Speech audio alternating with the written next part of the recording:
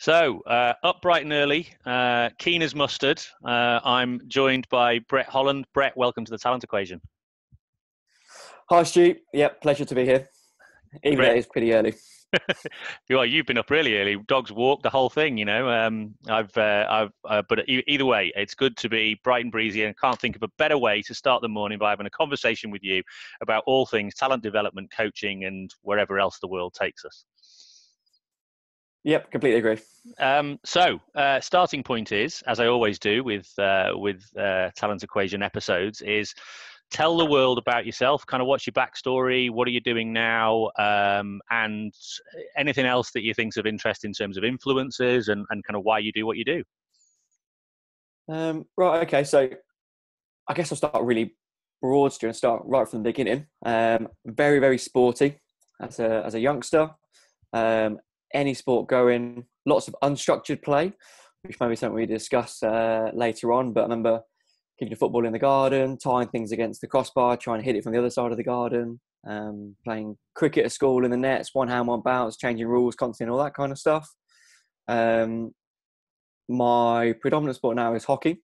I'm now fortunate enough to work in hockey on a full-time basis. But actually didn't start that until I was about 13.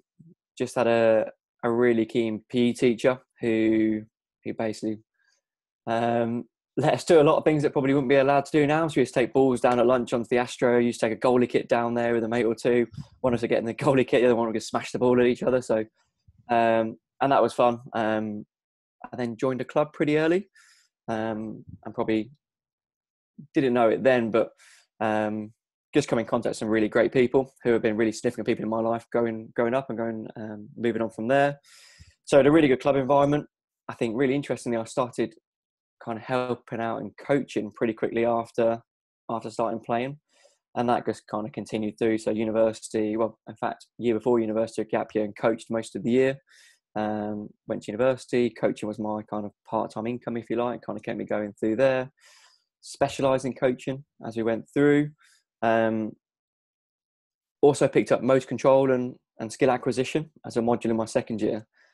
And while thinking about this podcast, Stuart, there's a very distinct moment in my second year where right at the end of this module where we focus very much on information processing and this input, process, output kind of model.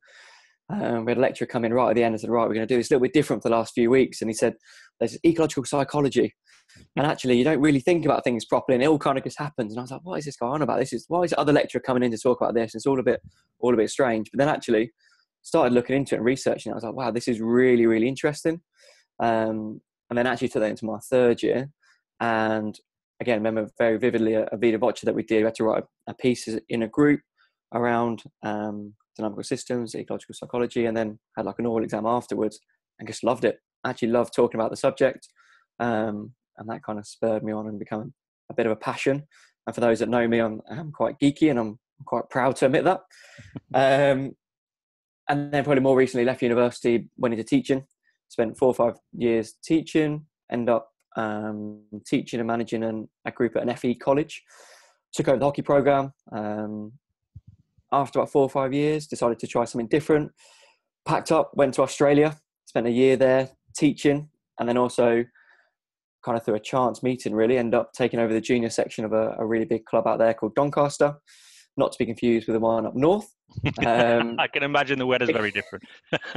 I did get a few LinkedIn messages. Oh, Brett, you're back in England. No, not quite, but we'll be soon. And just loved the hockey, Stu. Loved being outside. Loved seeing people develop and grow. And I think I shared a story with you when I saw you the other weekend about this one guy who was coaching under 12s. It was a first ever game, and we got beaten heavily. And second game, it was a bit closer. Third game, we actually looked like we were going to win. And in Australia, under 12s, you can stand on the pitch and coach with them. And this guy went to me, Brett, if we win this game, it's going to be the best day ever, like this. And I just love that interaction and being outside and all that kind of stuff. So my goal when I came back from Australia, before I started coming back, was to try and make that happen. Can I forge a career within hockey? So spoke to a few people, ended up getting into an independent school coaching,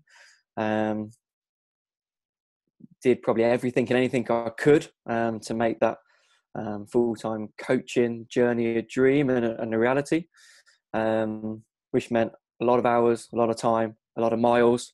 But that then led me into tutoring and coach development with my teaching background. Fortunate to do quite a lot of work in the talent pathway within England, within hockey. Did a few days with our junior internationals, and eventually it's led me to where I am now, which is at Loughborough University, and I head up the program there. So and hopefully, in a nutshell, Stu, that's everything. well done. Very good. It's a good the constraints of time, but it was brilliant. One thing that just occurred to me then is that so you followed what I would describe as a fairly atypical path as a coach, in the sense that it wasn't like, right, I'm going to play, you know, as high a level as I can, and then right, now that's stopping. What am I going to do next? Oh, coaching looks like a bit of a wheeze. Maybe I'll give that a crack, like a lot of us did. You're pretty early in coaching as being the career for you. Is that about right? Yeah, I guess so, to some extent. So I still played. I played alongside coaching. And as I mentioned, started probably a bit later than other people who I was playing against, but didn't do anything internationally, but I played National League. When I was out in Australia, played a reasonable standard. But it was always kind of a thing that I'd do as well. Right. I guess one of my philosophies deep down is just, you keep doing something you enjoy and work exceptionally hard at it, you're probably going to be all right at some point down the line. And that's kind of how I've gone about things. And then, coaching has now just got to a point where it is now my career, which means, unfortunately, I don't get to play a great deal. So Summer League is now my season. So I'm now 3 games into the season. But no, it's just the way that's happened, and I'm pretty happy, even though I do really enjoy playing and probably do miss that a little bit as well. Yeah, I suppose the difference is that you've been honing your craft, shall we say, and on a learning journey around coaching, you know, in parallel with a playing career, fairly early in a playing career, you know, at university, that's fairly early on, and you made a decision, I suppose, that was something that you were really kind of interested in, and something that you really wanted to sort of forge as your career path. So in lots of ways, you know, that's, I suppose, been quite, that's not a normal path that a lot of people follow. Most people don't really necessarily think about coaching until playing finishes, if that makes sense, because they're sort of focused on that. But you clearly had this idea that coaching was definitely something you were very interested in, as much as you were interested in playing. Yeah, absolutely. I think it's a bit of my personality and character that teaching was the first thing I went into, and I do just enjoy that development, that progression, support and challenge. And I thoroughly enjoyed teaching. I could definitely see myself being a teacher. It was just that transition. Actually, coaching is what I really, really have the passion for. As again, some of our conversations, Stu, coaching is very complex, very complicated. You never quite master it, and maybe that's something that I'm drawn towards as well. The fact that there was always going to be a next challenge, a next hurdle. I've got about 2 or 3 to-do lists on the go, and they're never going to be completely done, because as soon as you do one, there's another 2 or 3 things that are going to pop on there. And kind of enjoy that as well, to be honest. So something else you said in your introduction, which I think is an interesting springboard, is the moment when you were exposed, is that the right word? I don't know. Introduced to ecological psychology. And up to that point, I imagine, having been learning about information processing and everything else, and that all makes that's total sense, isn't it? I get that. That works, and it's sort of quite logical and quite linear, I suppose, to a certain extent. And then all of a sudden somebody comes along with this different idea that's far more chaotic and messy, and I imagine at that point it was like, I suppose there was almost a moment in time when you were like, this is garbage, what a load of rubbish, this doesn't make any sense. And then all of a sudden things started to fall into place, and then I'm putting words in your mouth, but I mean, tell me about that moment. It was as if you were there, Stuart. And it's strange. So I remember it quite vividly. So I remember the room. I remember it was really light in the room. The other lecturer, who was a great lecturer at the time, Dr. Jamie North, delivering the course, and this other lecturer kind of came in. I remember him sitting on the front of the desk. He's like, right, now we're going to focus on this, and kind of it didn't make sense to me. I'm like, well, where is the input, and then where is the where is the logical, to use kind of the words, where the non-linearity is like, that doesn't make sense. It needs to go from A to B to C and go from that way.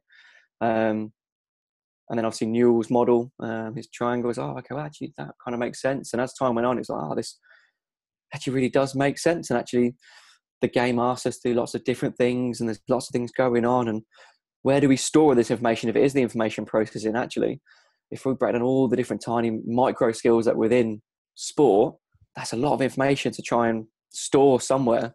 It doesn't really make sense. Actually, it was really conflicting with what I thought was true before. And then really interesting, very similar time to that, I did my level 2 coaching course. And then having to drive to Wrexham to do it because I really need to do it, because I was probably behind on my, what was your traditional level approach. And I was probably coaching beyond where I should have been with my qualification at that point. And he made a really key point. He said, like, level 1, you learn about the skills. But actually, level 2, we now learn about how to put that in the game. And he said, like, most games that you do, you need to have a defender. So the defender's there, it makes it more real. And everything was just kind of clicking into place. And then I had the opportunity when I left university to manage the program at the FE college I was working at. And it was always in my mind, okay, well, how am I creating a situation that's replicable of the game? What's representative? And I didn't probably know that word at that time, but I was always thinking, okay, well, how does this kind of match up? What am I asking them to do something they would look to do in a game? And yeah, then it, oh yeah, as you said, so you kind of all pieced into place after being a very, what is this situation? What is this stuff this guy's talking about? Everything makes so much sense before.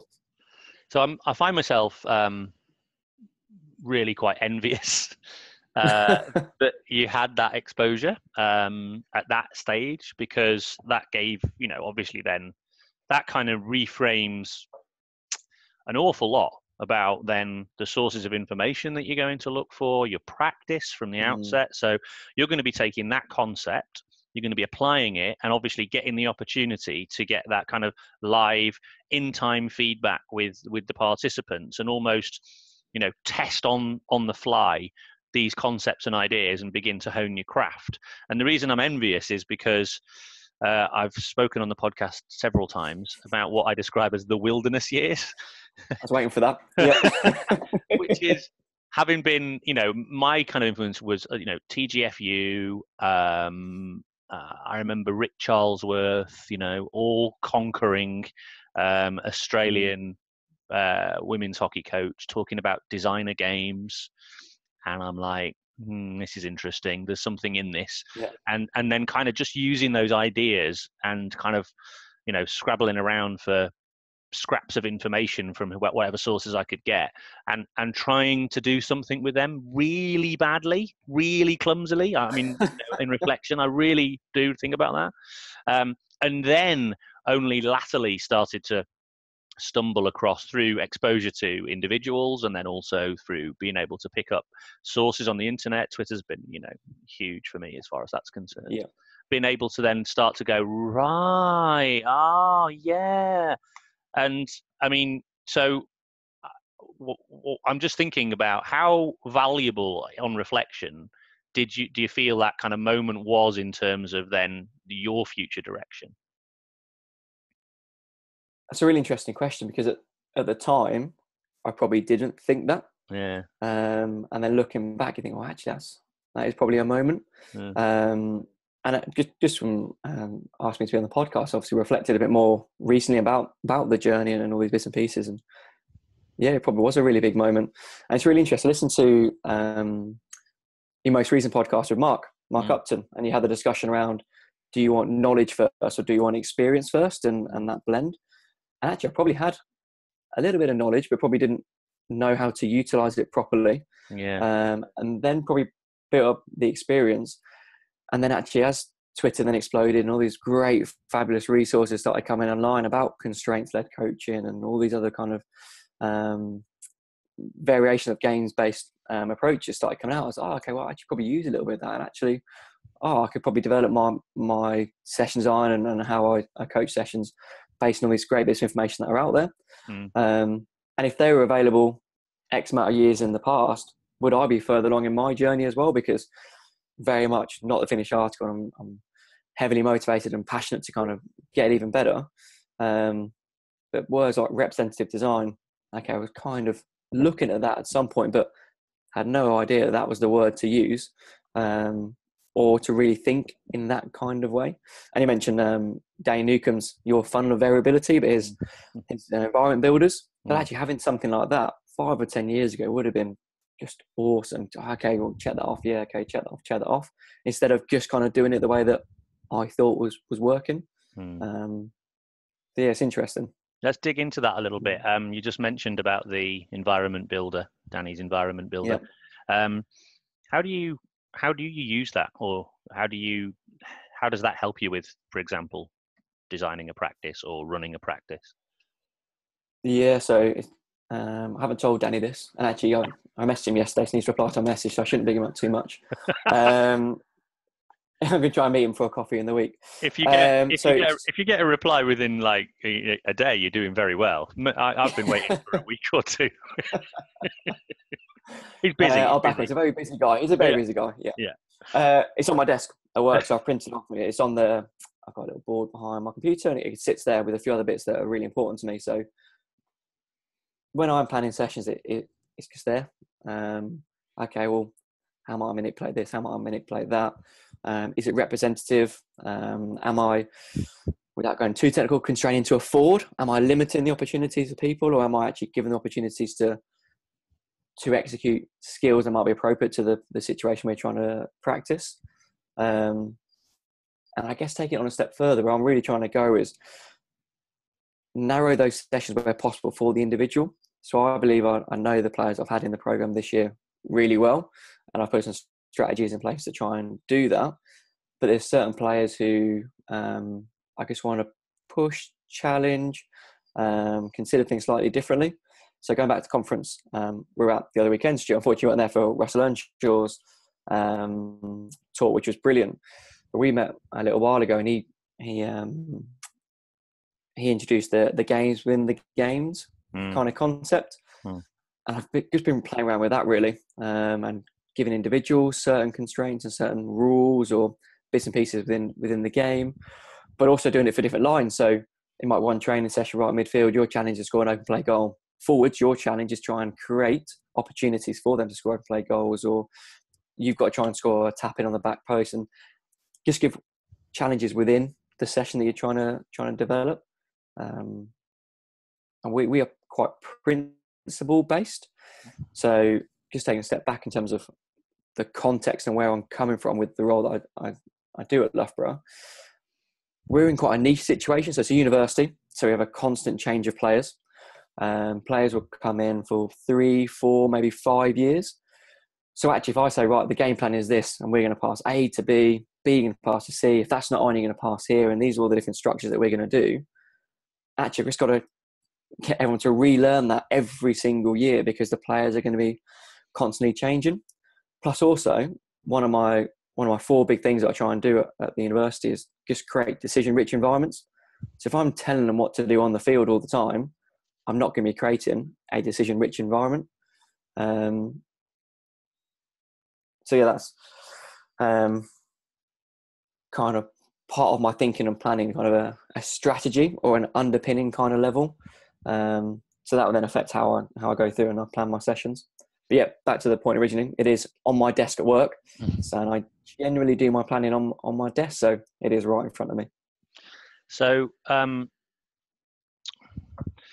just following that thread for a bit, but I do want to circle back at some point to talk about your role at Loughborough, because I think it's just interesting about your environment. And you know, on the podcast we've talked about forms of life before, and I do think forms of life are quite interesting in terms of what your environment is like. And anyway, we'll circle back to that, but just for now, just to stay on this thread, you mentioned decision-rich environments. So I love the term, and I've heard it before, and I think it's really valuable. But take me through your process for, if there is a process, for designing something, you know, a decision-rich environment, or even it might be easier just to say bring to life for us, like in a session or a session that you would do that is a good example of a decision-rich environment for players. Okay, so I guess it does, when I talk about the decision-rich environment, it's the whole package. So it's on and off the field, hockey and probably non-hockey at the same time. When it comes to on the field, we are working to principles. So it's not necessarily, as I mentioned earlier, A to B, and we must do this, we must do that. Actually, I want things to be quite fluid and dynamic. And the more dynamic and fluid we can be, the harder we're going to be to play against, is also another benefit of that. So the majority of our training is game-based in some way, shape or form. And it always has some sort of outcome at the end of it. But the solution that players will need to find to overcome the problem is going to be different and be different for different players and for different situations. So kind of hopefully within that, they're making lots of different decisions. We'll then layer up with different constraints, change things around a little bit once we think we're getting to the point where we understand it. And then we throw in these kind of games within it as well. So actually individual players then having to make very much different decisions within the bigger game where everyone's making decisions at the same time. It might be that people know the game that some of the players are playing within it, or actually some of them might not. I'll give you one example in particular. So we've got a defender who's a fantastic character, a really big part of the team, and she's fantastic at retaining the ball. So she plays either left or right half. Generally for us, you give the ball to her, and you know you're probably not going to lose the ball. But she often does so by winning feet, winning fouls, and that's fine. But then it probably stops to go forward sometimes. So if there's an opportunity to go forward,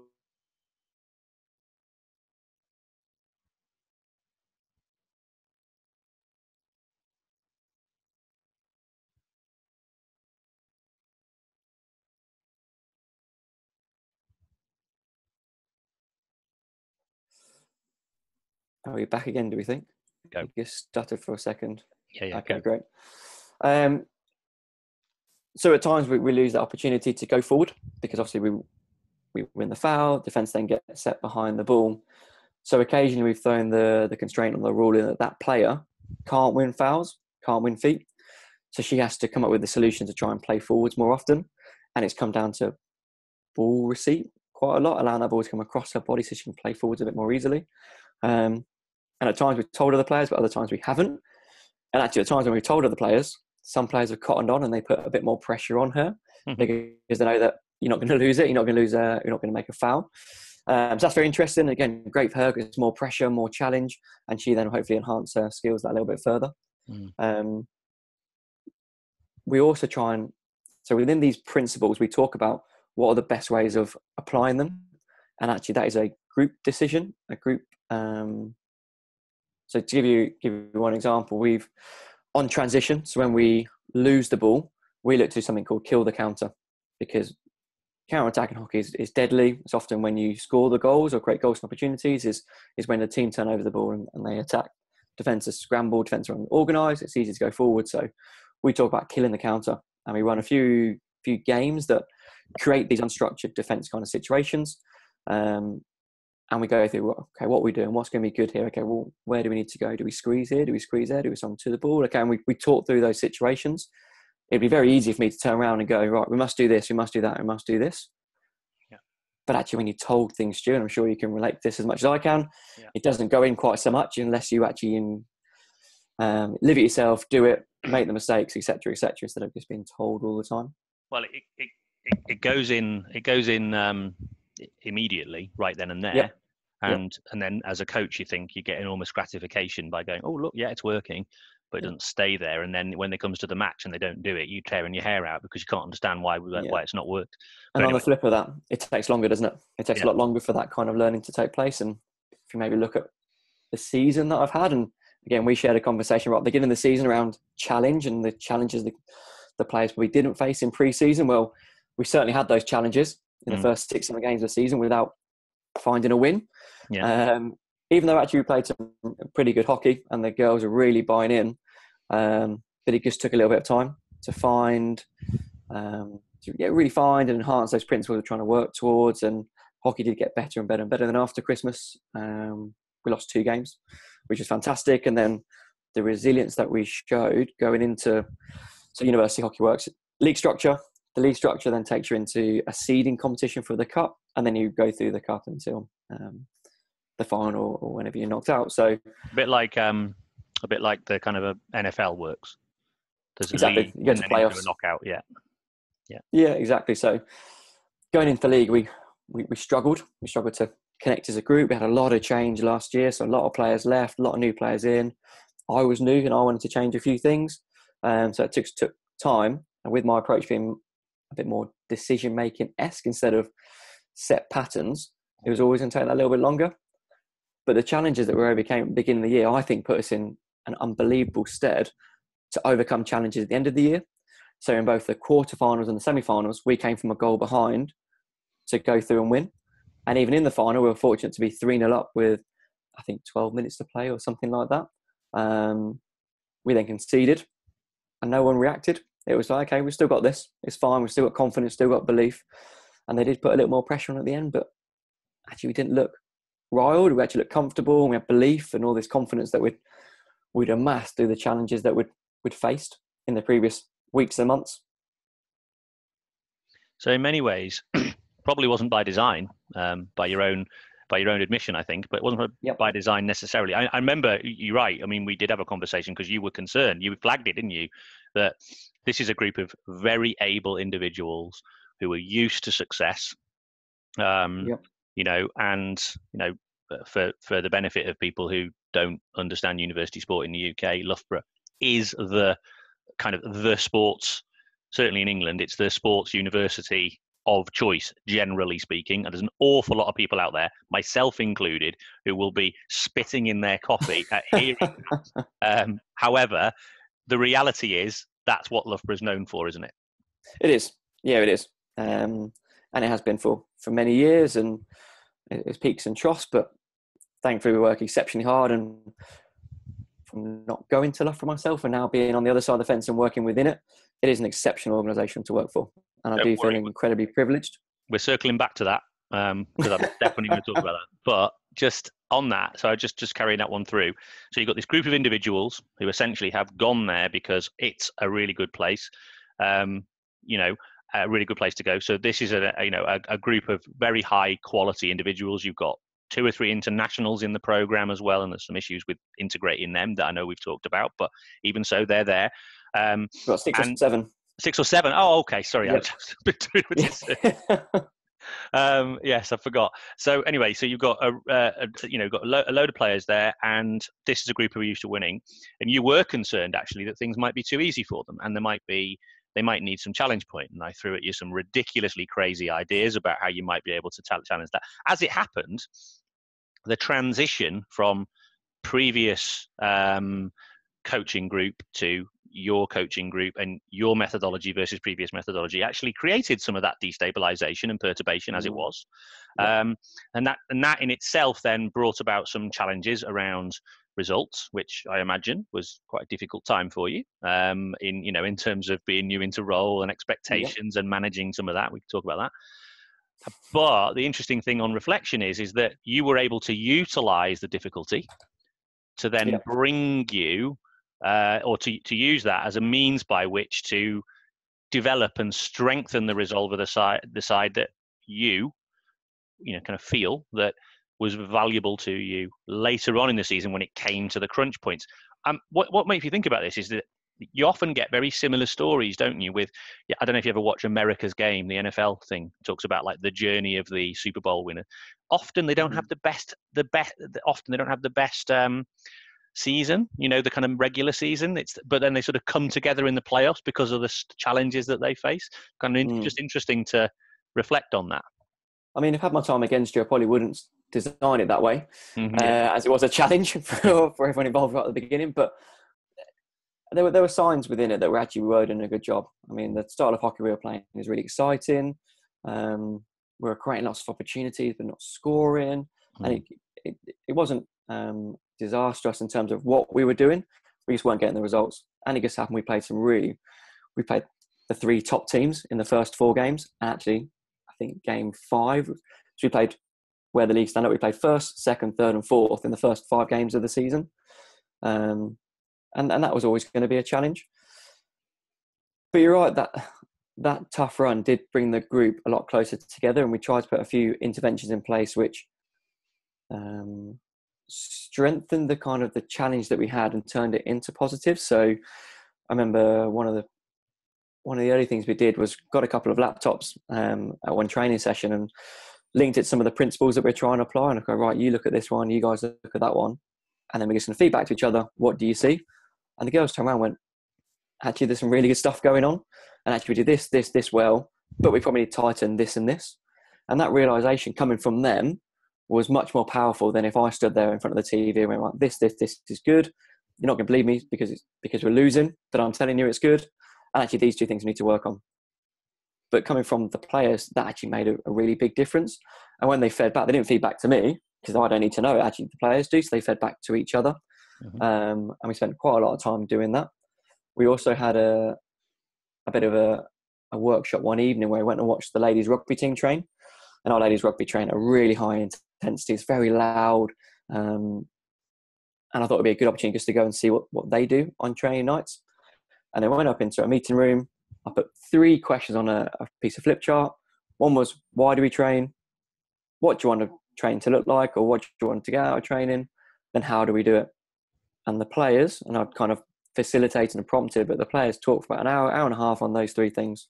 And actually what came out was most people want the same things in training, but we probably weren't overly aware that we all wanted those things.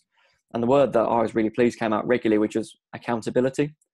So you need to be accountable for yourself, but actually you probably need to help your mates out every now and again and be accountable for them too. So if they start to drift off, or they've maybe had a really crappy day and they're maybe talking about this crap day that they've had, you probably say, well, okay, well, as part of that, we can talk about it after training. And maybe if you kind of get into training, you might come out the other side and actually be in a really good mood. And since that day, there's been some really good examples of people coming to me after the session and saying, do you know what, I was in a really crap mood going into training, done training, come out of it, and now I'm in a really good place.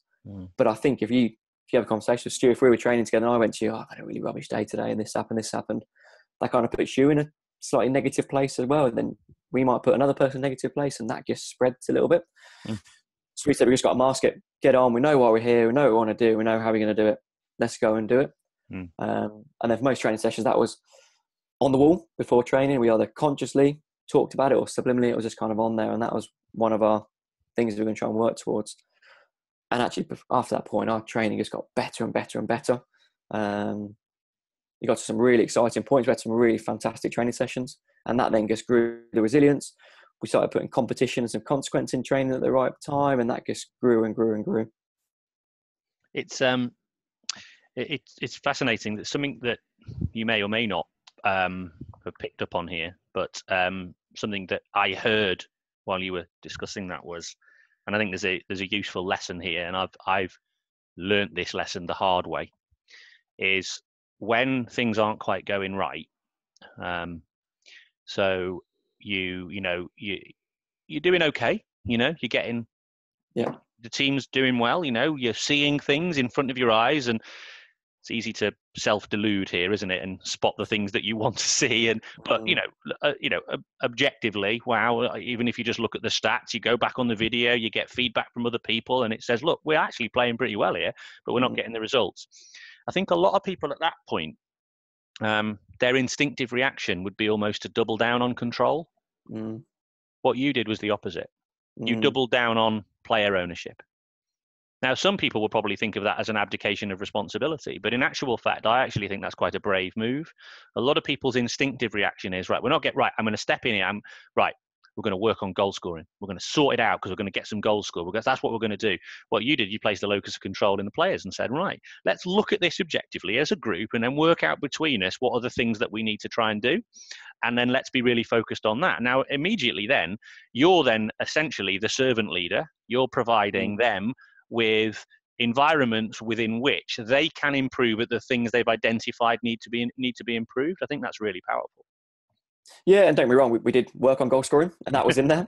But they've identified that, yeah? Yeah, absolutely. And it comes back to one of my 4 principles in terms of I think the program is set up, and my philosophy is create this decision-rich environment. And if I did come in and say this needs to happen, this needs to happen, and this needs to happen, I'm not giving that decision-making opportunity to the players. And that's where it kind of filters down from, essentially. Mm. Just forgive me if I missed this earlier on while I was scribbling my notes, trying to keep up with you. You just mentioned 4 principles. What are they? Being so kind of coming into role, these are the 4 things I thought was really, really important, and they sit within the university's framework, but they're kind of how hockey kind of bring those to life.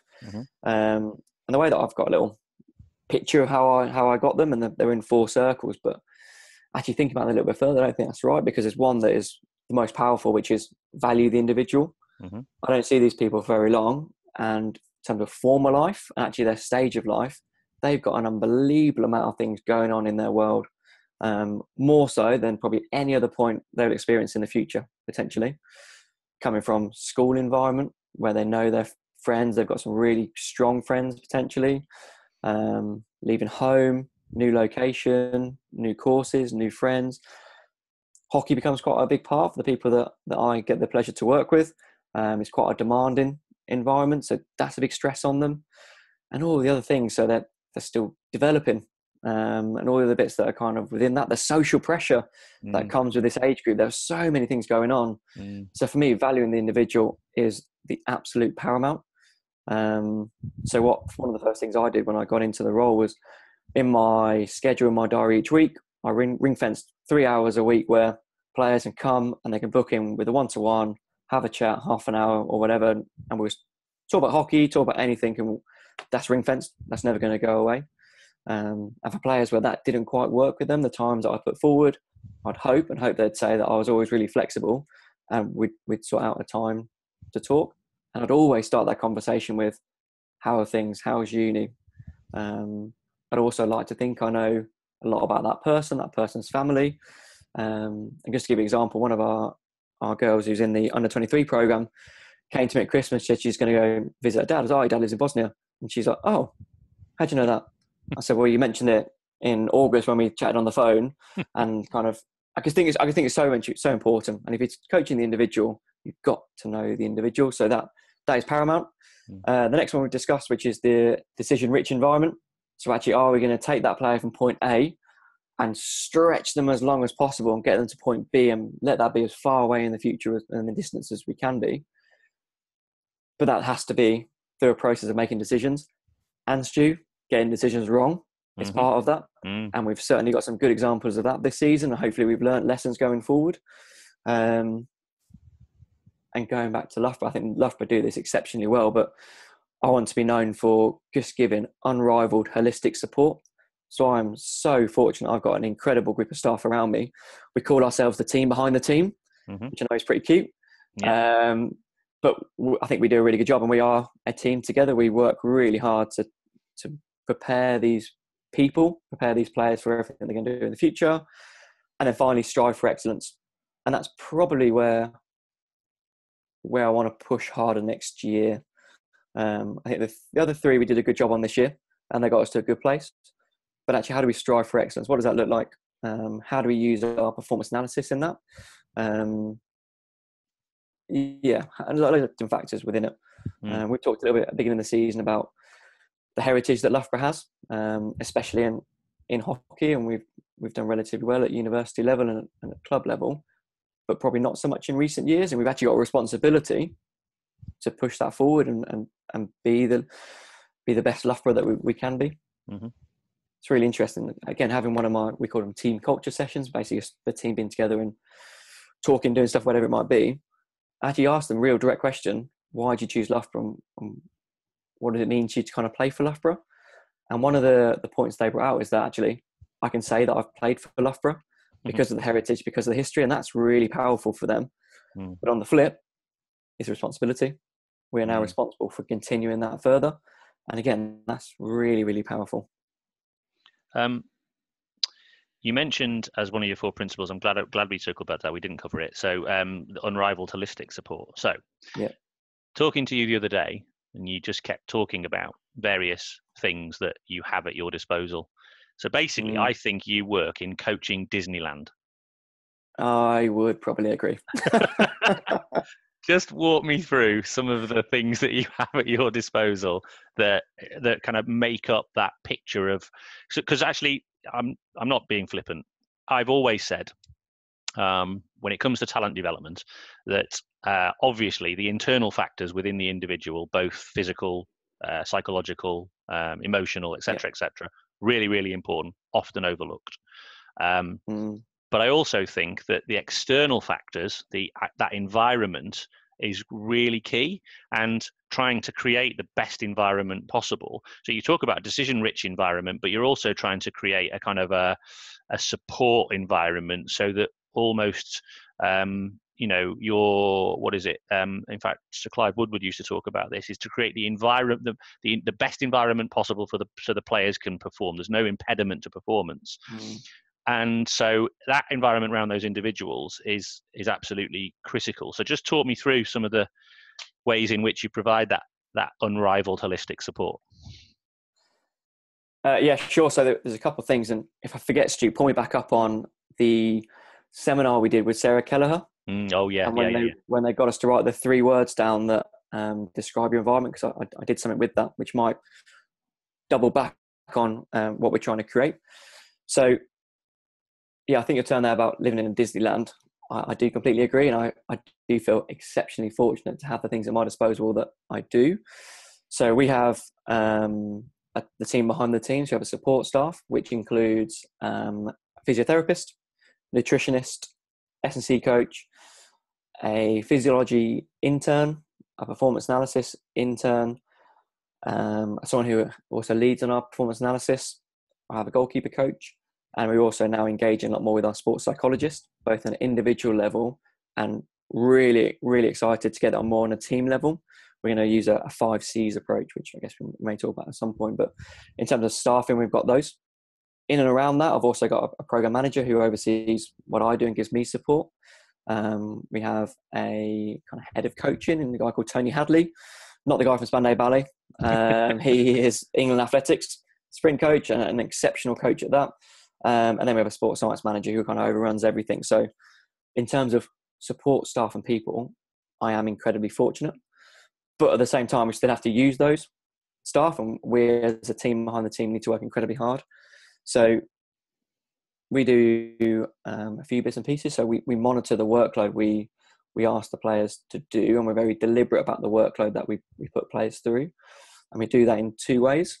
So after every training session, there's a Google form that they get on their phone, which they fill in, which has their RPE score. So 0 to 10, 10 being near death, 9 being extremely, extremely brutally hard, and kind of works down to 0, which is asleep.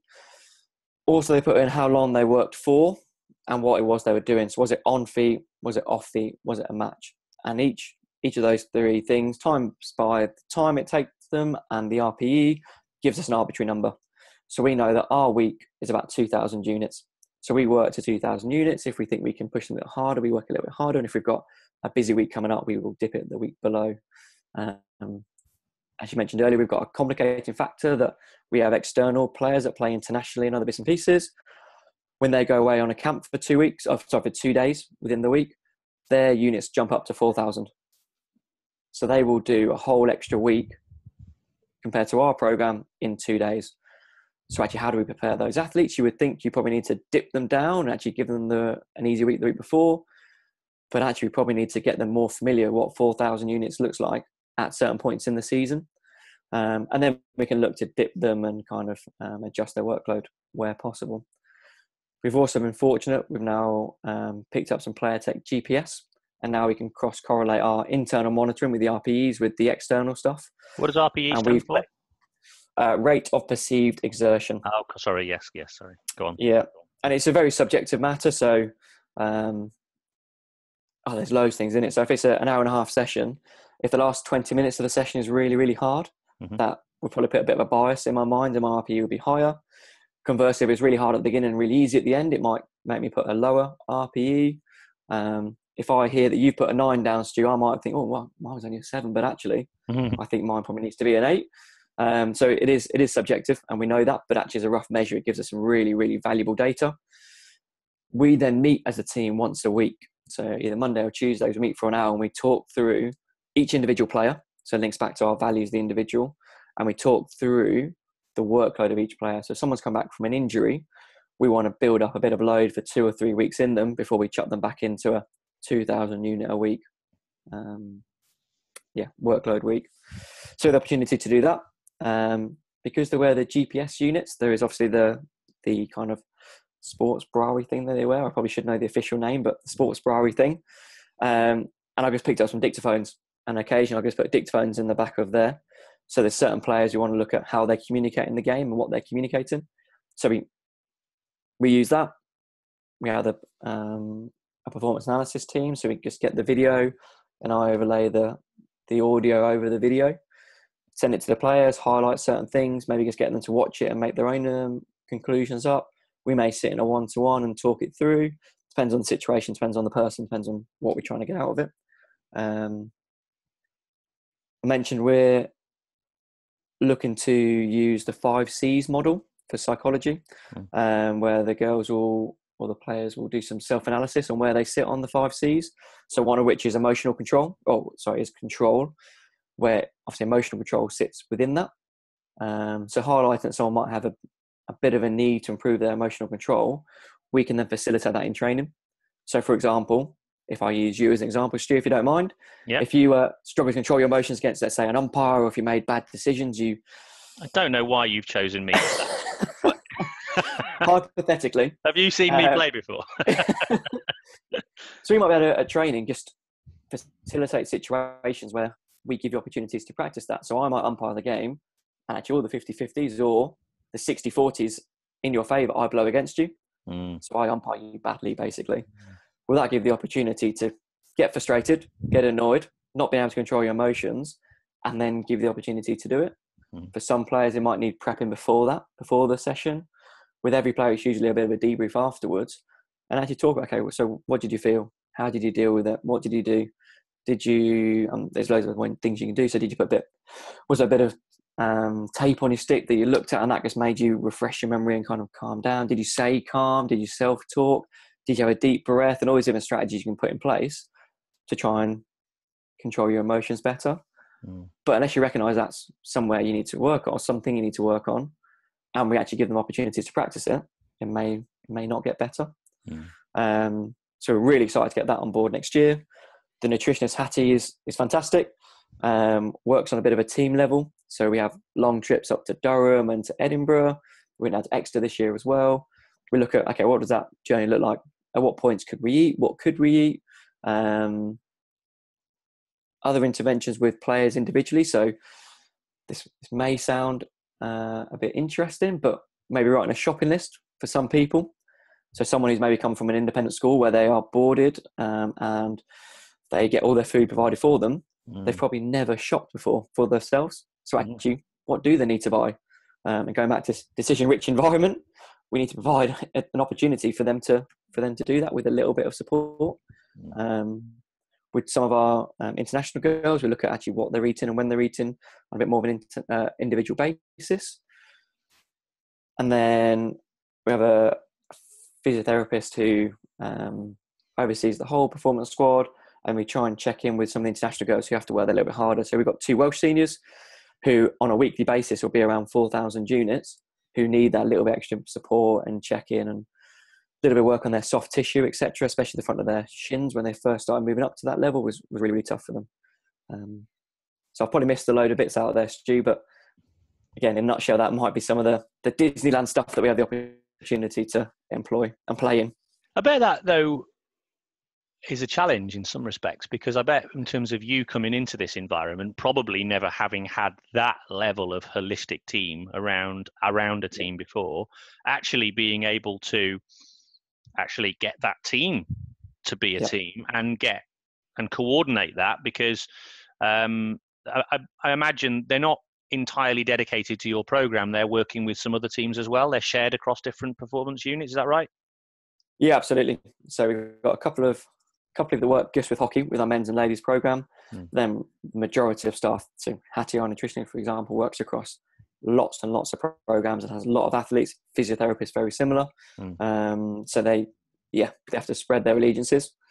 But on the flip of that, you don't feel that quite so much at times, because the amount they invest into us and actually care about the players and the program that we're creating and we've created.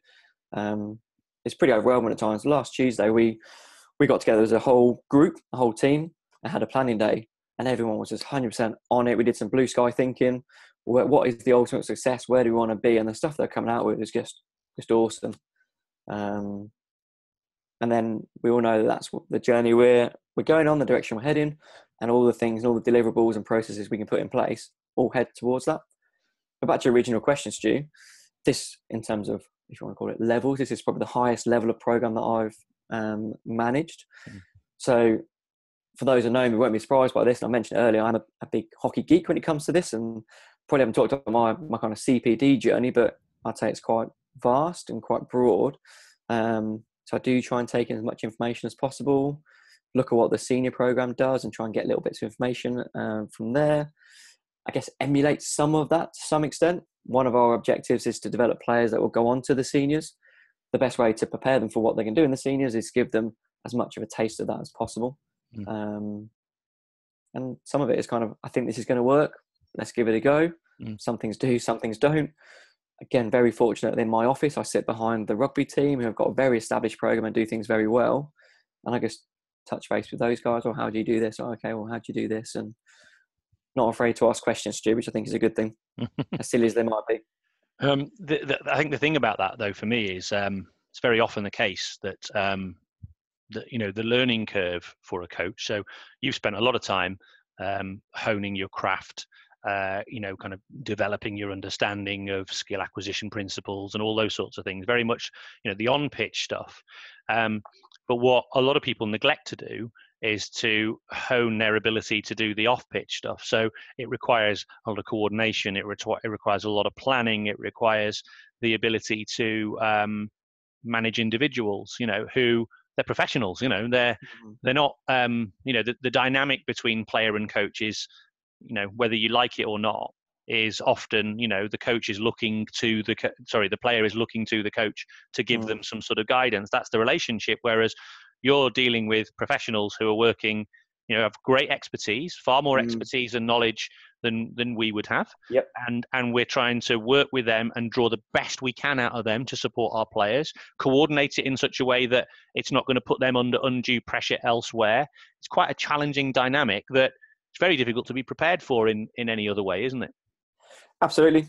And I think the way we go about it in our what we call MDT meetings, so multidisciplinary team meetings, is that we are just a team and we work things out together. And I guess by design, but also by having to do it this way, I've had to draw out the expertise in people, given that I've stepped into the program. And actually I stepped in really late. So a few weeks before pre-season started, I was kind of in the role. So we had to draw from everyone's experiences. And that's kind of how I coach and how I go about things anyway. So my approach wasn't necessarily the challenging bit, it was how to best utilize it. The principles in which I worked towards were very similar. And again, I think we've got a really good togetherness within that team, behind the team. And our physiologist intern, who's staying with us again next year, which is just amazing news. I keep joking, calling him the number one fan. But he still comes to the games, even though he's not technically working. He's doing a master, so he's got lots of time pressure on that side of things. But he's come to some away games and watched us, and he just is fully into it.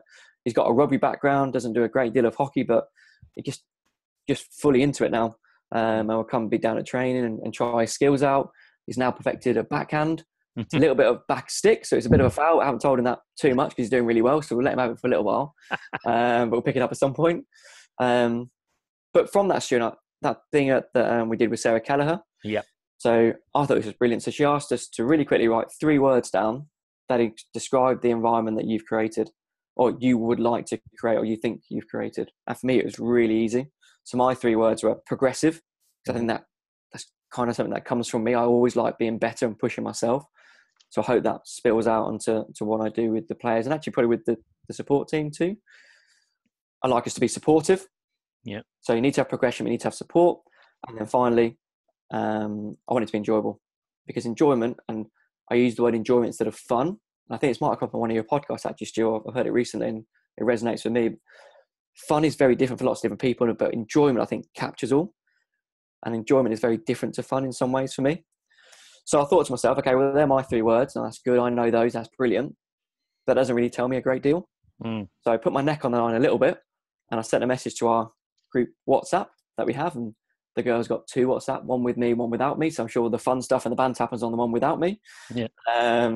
So I put on there, okay, girls. So if someone's to ask you, how would you describe our program, our environment in 3 words? What would you say? Send me a message directly, so you don't influence other people. What you would say, and the responses I got back were just fantastic, to be quite honest. The word supportive came up 9 times, so that was, and togetherness was there another 5 or 6 times. Family was there a lot, which is really powerful for me. There's probably lots of other words that were in there at the same time. Progressive came up a couple of times. Committed, talented, intense. Someone used the word golden, which I thought was quite nice. Ambitious was in there, but also the word fun came out a lot. Exciting came out a lot. Believing, unity, entertaining, and all these words were like, whoa, that is a measure of success. And obviously we won the university competition last year, which is fantastic. But I think that for me is as big a success, if not bigger. And the experiences and the memories I have from this year will be everlasting. That gold medal will be there as well, but actually those experiences will be everlasting. It was a massive takeaway from that session with Sarah. I was very fortunate to work with Sarah for a couple of years as part of the National Age Group Academy program within England Hockey, and great learning experience to work alongside her. Would just see her creativity, and even just the planning sessions, jumping on Skype and doing a planning session with her. It was like, how she thought of that. But that session she ran, I thought, was brilliant. I mean, what I loved about it was that perfect blend between kind of sharing information, throwing in video, asking us to discuss, putting ideas out there. But one of the things I thought was, getting the WhatsApp videos, it was a big takeaway, and obviously you took it as well, big takeaway, getting the girls to just do WhatsApp videos or whatever it is, to send them in saying, this is what I think about that, and using that as an opportunity for you to almost get that kind of player feedback. I know lots of coaches out there, they'll do surveys and this, that, and the other, but actually there's something much more personal about the player just doing a video and saying, this is what I thought. Now, okay, obviously you're probably going to get it slightly skewed towards the positive, so it might not be, you might use a different method to get some other sources of information and feedback. My ones were, I wrote down, I probably didn't listen to the rules because I wrote down more than 3, but I wrote down encouraging, positive, limitless, freedom, creativity, and gritty. Oh, I love it. They were mine. Great. They were mine. But I got the grittiness I got from, I mean, she talks about like what was brilliant, I thought as well, was when she was talking about like when it's grit week, when the camp comes together, because she coaches the under-18s, hoping to get her on the podcast shortly, actually. When it's grit week, they don't know it's grit week. So she only announces it the night before when they're already on the way. So we try that in pre-season. So we have about 6 weeks of pre-season. Week 4 is our grit week, and that's when the load's up, the intensity's up at certain times as well. It's a fun week. It's a good week to be the coach, not the player. Is it gritty for you as well, though? I bet it is. Yeah, it probably is. So we ended the week doing. There's a big open area in a big hill near Loughborough called Bradgate. So we finished the week with the Bradgate run. And we all do it together. It's a bit undulating. There's hills, and it's a challenge. And the girls are already off the feet, shall we say, by that point. And it was kind of do it all together and this kind of stuff. And I ended up joining in with them. I'm not sure if I agreed to it or they forced me. I can't remember. But either way, we went and did it with them. And that was good. It was a bit gritty. Had to get through together. Some girls struggled. Like, come on, keep going. But it is probably gritty. For me too, I'd say, but in a very different way. Yeah. Well, I think sometimes I find when you're doing something, you've got to create a challenge point for a group of individuals, because you know that you've got to stretch them beyond certainly what they will feel physically and emotionally comfortable. You have to. It's part of the performance. And yes, we would agree that this is important. So it's not as if we're imposing, and we're getting them to buy into the idea of going beyond their physical and mental capabilities, because it's valuable for them from a performance perspective. But I don't know about you, but I find that quite emotionally difficult, because whilst I like things to be challenging and gritty, I also feel for them. And so I have to fight myself. It's the hardest thing in the world. It's like being a parent and wanting to kind of save them from the pain. And I have to fight with myself to not.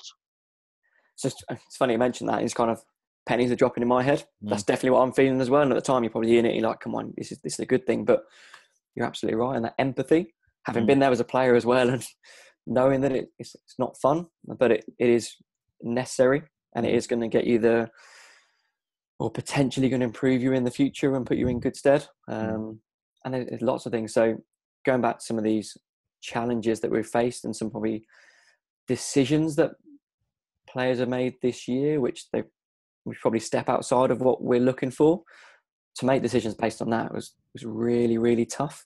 I don't think we mentioned this, but I've got a few mentors that work with me. And on a couple of occasions, I've spoke to one of the mentors, and very fortunate, a lady called Tracy Whitaker-Smith, who is the trampolining coach, the Olympic trampolining coach, is my godmother. So I talk to her regularly and try and get her opinions on a lot of things. So I just have a conversation with her, so she can look at things very factually, very objectively, not in the bubble, as we call it. And it makes those situations a little bit easier, but not by much, because they are really tough. Is that the toughest part of the job for you? Yeah, I'd say so.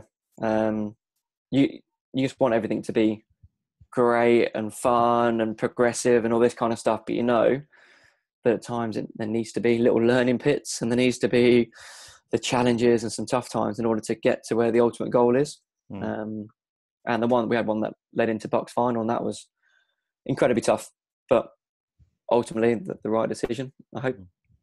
So, I mean, we're probably not just in that context. You're probably not just, you're talking about the tough conversations, the difficult conversations. But, we're not just talking about deselection or what have you, but just to focus on, say, deselection, because obviously yours is a very competitive program with very able individuals who probably all think that they deserve a place. How do you manage the deselection conversation? So yeah, that comes into the biggest challenges of the role, I believe. Well, that's for sure, to be honest. Very different environment in that we have 2 selections, 2 games per week. So it is relentless. Sometimes 3 games a week, Stu. So it is constant. Going back to this decision-rich environment, at the beginning of the season, we sat down in a room together, got them into small groups or maybe into pairs. And I just wanted to talk about selection. What does it look like? How does it happen? What gets you selected? What doesn't get you selected? And actually get them to really think about what they want, because it ultimately is going to affect them the most. And then had up on the whiteboard, selection with a circle around the middle. And then we just went off from there, and we wrote all these different things that are going to mean that you are selected, or going to mean that you're probably not selected, with a little thing at the bottom around, well, if it's not captured in any of the little circles, what happens then? We have a leadership group, and they said, right, you need to go to the leadership group.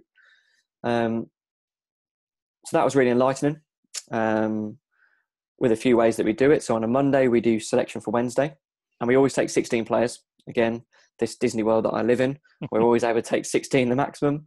What, you mean you're not scrabbling around on a Friday night, trying to see who's available and who can get out of their childcare situation in order to be able to play? You don't have that scenario. No, I've been there and done that, and as fun as that was, I do like the fact that we can always take 16.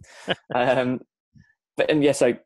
we do selection on Monday for Wednesday, and then we do what we call the provisional squad on Monday, ready for the weekend. So roughly we have 16, 17, 18, maybe 19, 20 players on that provisional squad who may play on the Saturday.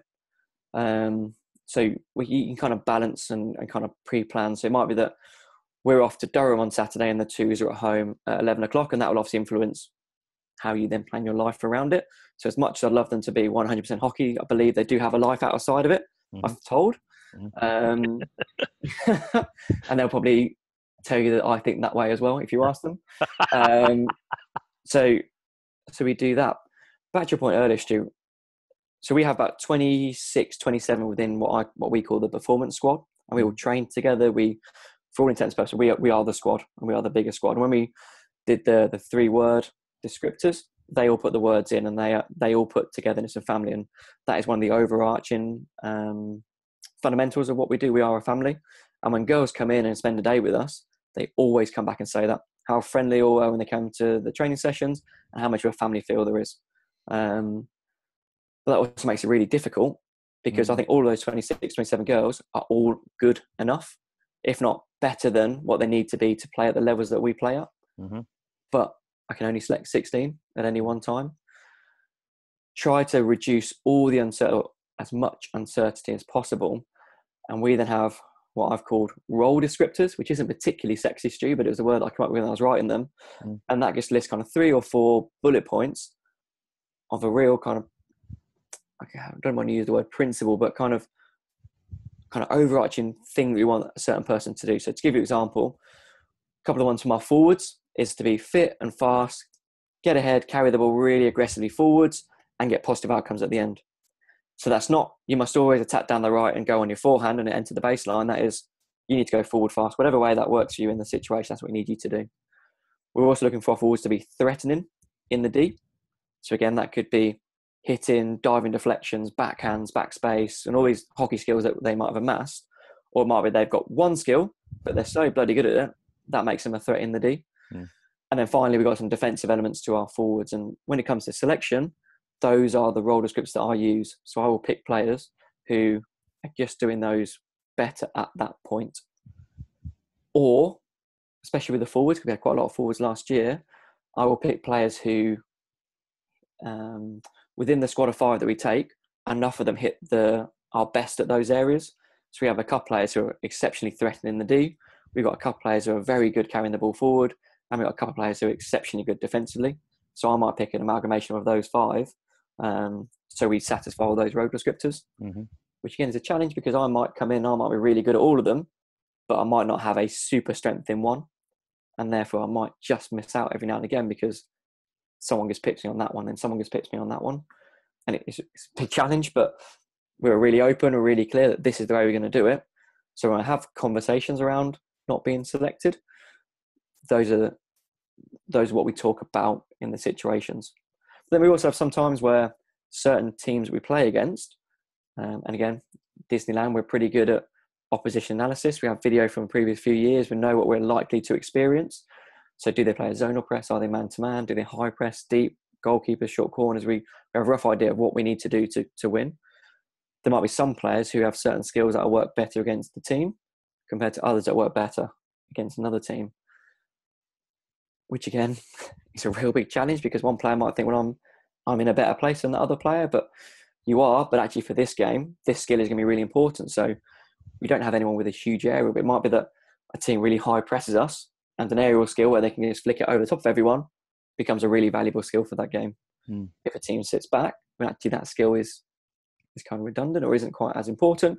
So I might pick someone who can play more intricate passes or do some different kind of skills. And again, very fortunate I've got a really big player base to pick from and choose from.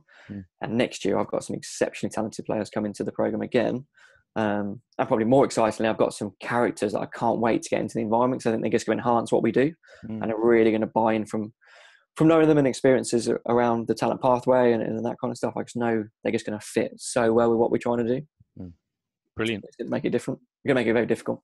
At the same time, good problem.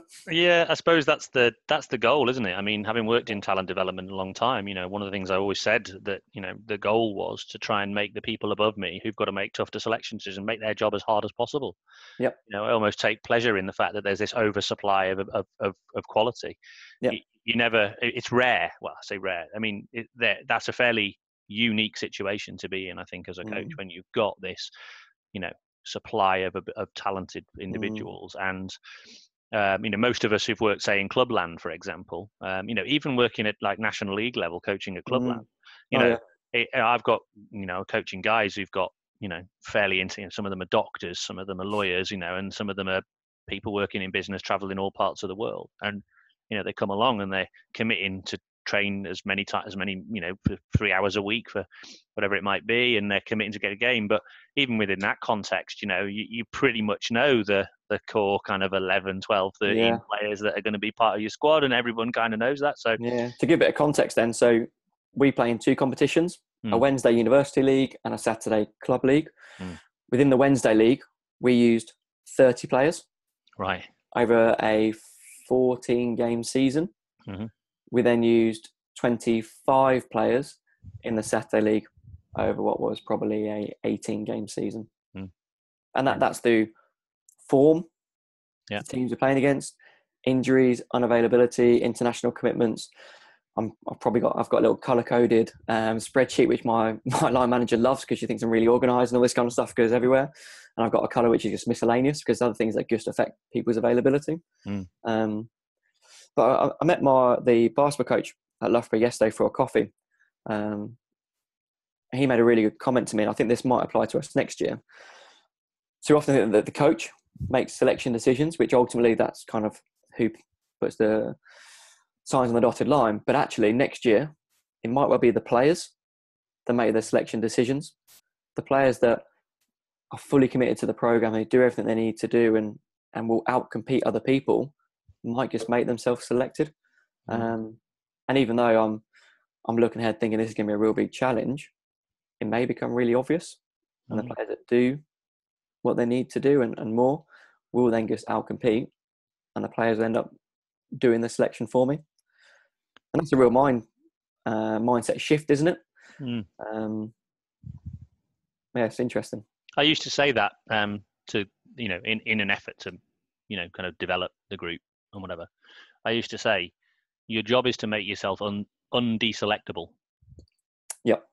And if you're not part of that group, so you're not selected, then your job is to make yourself more selectable than the person who's been selected.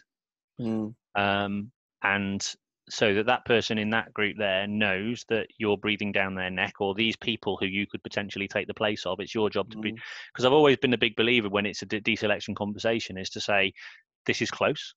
I've had to make a judgment call. You've got strengths, they've got strengths. This is not about you as an individual, or this is not a judgment call on on anything about you as a character necessarily. This is about a range of abilities and qualities that mean for this particular moment, this individual has the edge. However, that can change. It's not fixed, and it's not always going to be that way. And it's very much down to you what you now decide to do. Decision, Rich. You now decide to do in order to bring about a change of circumstance. Again, I'm just going to jump in there, Stu, and I think these role descriptors that we put forward are really great for the hockey because it's really clear, okay, I need to work on these. And actually two things. Our culture is starting to breed that now. So I had a one-to-one with a fantastic character within our group. Right at the end of the season, I was assuming it'd be, okay, what do I need to do to get selected in the last couple of games? But actually one of the first questions is, over our summer training, so we do 6 weeks of training at the end of the season because we have the opportunity to do so, what do I need to do to get better? And I was like, wow, if this is what we're creating, then I'm really, really happy. But on the flip of that, when we look to do these role descriptors next year, what I haven't included and what I definitely need to include is the other things away from stuff on the pitch. So what do they bring to the team? What do they do when they're on the bench? What do they do in the build-up? How well are they preparing for games? And actually, that might become a bigger selection factor than the hockey itself. And this really, well, again, this coffee that I had with Mark yesterday, he said his 12th player, so basketball team, 12th player rarely plays. His 12th player was the player of the season because he led everything in training. He pushed everyone to the best they could be. Match day, he was the one bringing the energy. He would high five people coming off the bench and thank them for the effort they put on the pitch.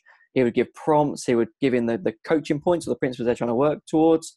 And he was just this character who was just undroppable, but didn't play a great deal of basketball. And I'm like, wow, I've really overlooked this. This is something that I think is absolutely vital. And going into next year could be incredibly vital.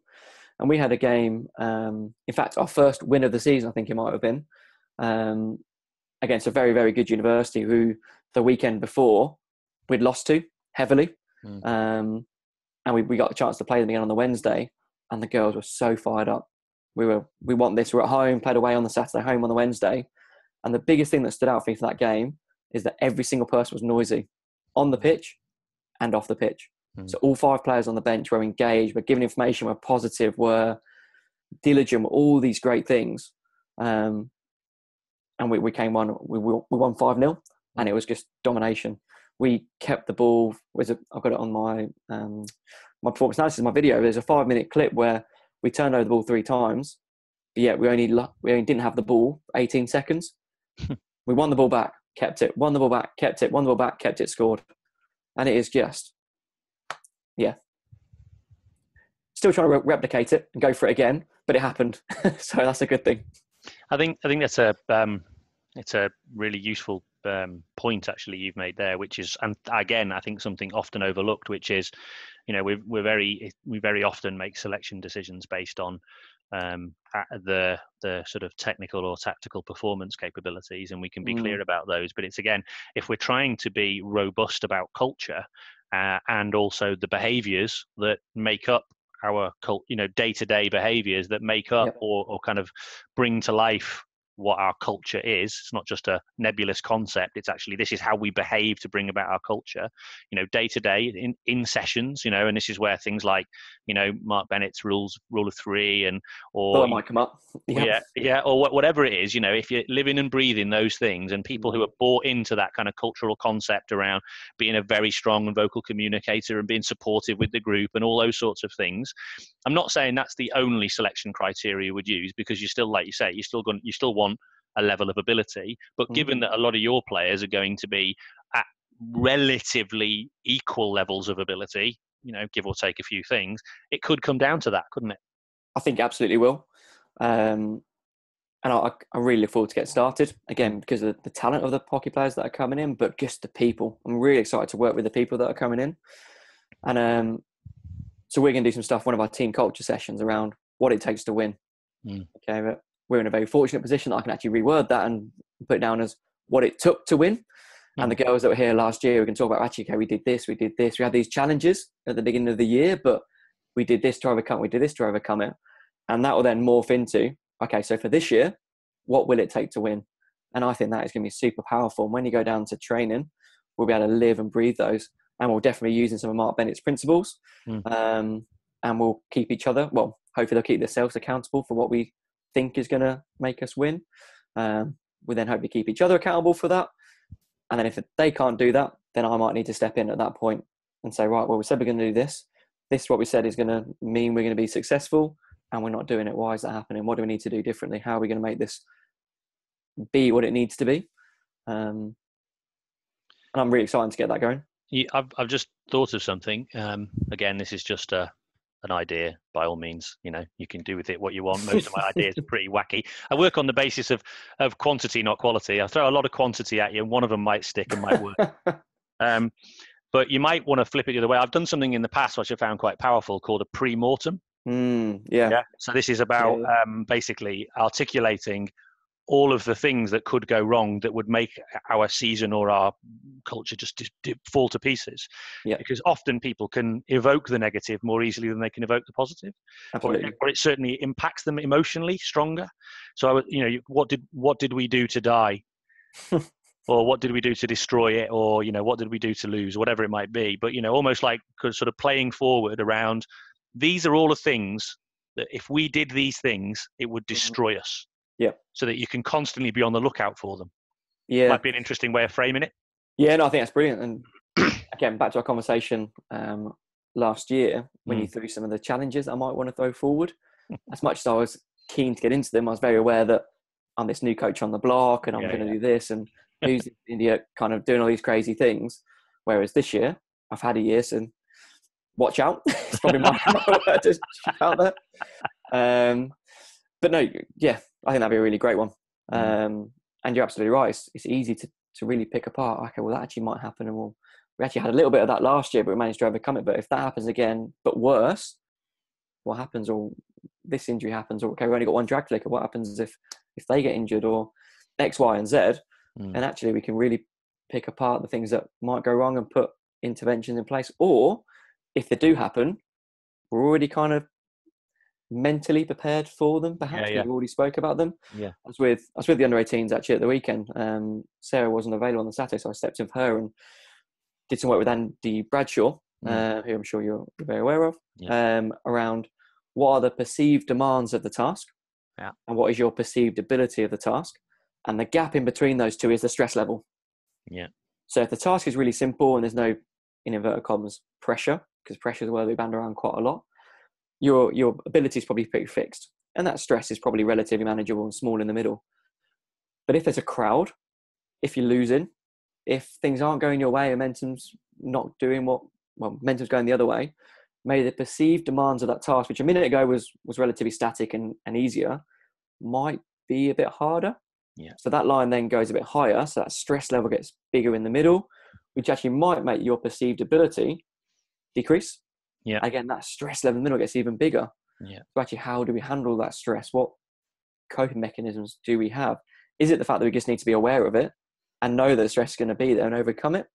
Some of the things that the girls we were working with were suggesting was going back to basics. Okay, don't try anything too fancy. Just get the first touch right, 2-3 touches, 30 seconds of basic play to then go back into this freedom and creativity, which might then decrease the perceived demands, increase the ability to perception of your ability, and that stress level then decreases, and you can have more freedom in the areas that you're potentially going to make or not going to be there so frequently. It's interesting because just thinking about that, a huge generalization, but one of the things that I've discovered in my career around coaching men and women is I often find that women's perceived ability is far lower than it actually is in general. Yeah. And with boys, it's usually the opposite. They think they're way better than they are. Yeah. And I think it's a really interesting topic of discussion, maybe not one for now, but I think there is differences between boys and girls, males and females, hugely generalized, and there's lots of differences between it. And the message is always coach the individual, not what you think that individual is. Yeah. But there are differences. And you speak to Danny Kerry, who delivered a talk to us recently. It's a taboo. It's a taboo that we talk about the differences between male and female. Yeah. But I think the taboo is holding us back slightly. Yeah. If we can explore a little bit about, okay, when you're coaching females, these things are probably have slight more importance. Yeah. Actually, when you coach boys, these things have a bit more importance, and actually that might just enhance how we coach those people, and might then make everything better. Yeah. And there is always generalization. There's always stereotypes, and I'm definitely not informed in this subject, but I do feel that we just have to talk about it more. The more we talk about it, the more we discover, and the better we will be as an industry. Often people, again, don't want to go into the detail, but often when people talk about this and they challenge it, it's often they talk about the reasons why that is. And I totally buy into that. I think there are societal challenges that we need to overcome to actually address this thing, but that doesn't make them any less real. Yeah, absolutely. But that is definitely a sociological discussion for a different day, and possibly even a different podcast. Brett, talking about perceived demands and perceived ability, I've actually now got to sort of jump onto a piece of work that is definitely stretching me to meet perceived demands and my perceived ability to do it. But that is an hour and a half that has literally gone by like the blink of an eye. And I could talk to you for another hour and a half, and I still don't think we'd scratch the surface. But it's been a long time having this conversation, and I'm really glad that we were able to do it. I've thoroughly, every time I chat to you, I thoroughly enjoy the conversations. I always learn loads of things. I know that people out there may want to get in touch with you because you've said something that they want to find out more about, or they want to understand a bit about your program, or they might want to, I know you're very open and very happy to share ideas with people, and you've definitely always been keen to, you learn from people, but you always give back in spades. How do they get in touch? So a few methods really. So Twitter's always a great one, isn't it? So my Twitter handle is @hockey_Brett, which is very original. Don't laugh, Stu. I've got webcam here. I know people can't see that in the podcast. But yeah, that is my Twitter handle. And my email is b.holland@elborough, which is LBORO.ac.uk.